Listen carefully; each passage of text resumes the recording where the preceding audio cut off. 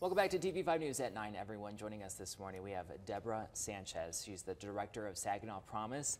Deborah, it's so good to see you. How are you? I am very well, thank you. We appreciate the opportunity. Yes, absolutely. So we are talking about Saginaw Promise luncheon that's coming up. But first, before we get to that, just tell our viewers a little bit what Saginaw Promise is, its mission. Definitely.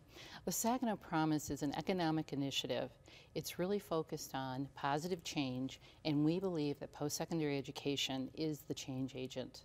And if we can affect a community, its economy, and its quality of life through education. Education once learned or earned is never lost. Right.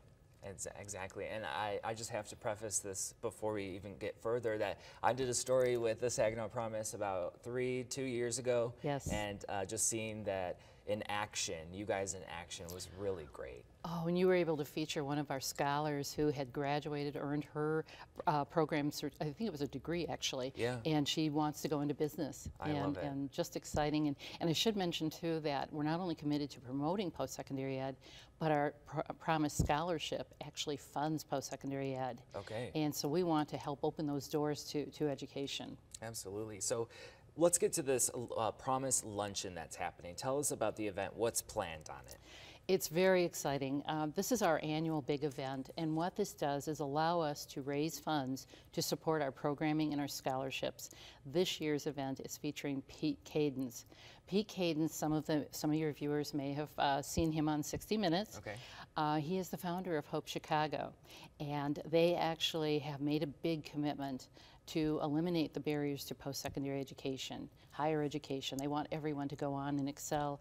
And what they've done is a commitment to 30,000 Chicago students. Plus, they surprised them by saying, not only are you going to receive a 4-year college education, but one of your parents or guardians will also receive that education with wraparound services, Wow. which will support attainment. That is life-changing. It is. Just a great opportunity. I think it's his, he had that large scale, and he's coming here. What does it mean for you to have him here for the Saginaw Promise? Well, he's doing it on a much larger scale, what we want to do here and what we've been working at, but it's inspirational. And I think, too, sometimes when you have local people or a local message, it really is more impactful to even have someone from the outside come in and say, this is why we also believe. And so we're excited for him to share their message, share their experience, and to really just kind of let people hear another voice messaging what we've been messaging. I think that's great. And can people just come in and attend this? How do they Yes, come? please. What they can do is they can go to our website, Saginaw Promise website, or they can call 989-401-6250. I'm looking down because this is a new phone number. That's fine.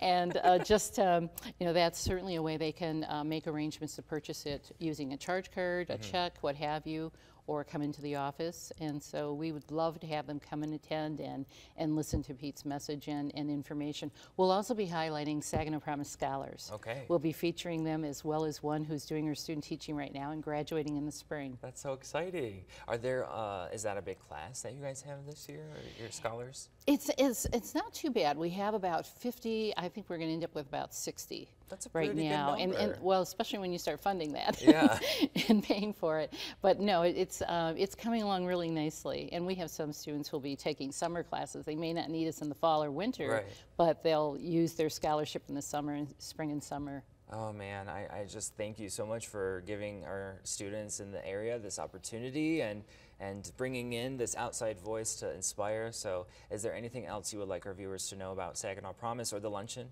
Well, both actually. Okay. If I could, just first of all, to let them know that the scholarship application will be opening up on November 1st, and that will be due on February 10th.